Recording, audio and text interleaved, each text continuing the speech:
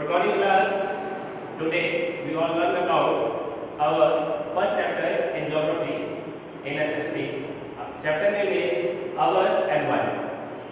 First of all, the term environment is derived from French word environment, which means surroundings.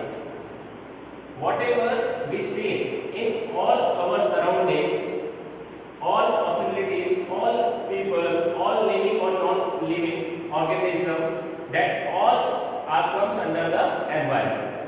So environments are those things which we see in all our surroundings is called environment. The main two components of environment is, first of all is natural environment, second one is man-made environment.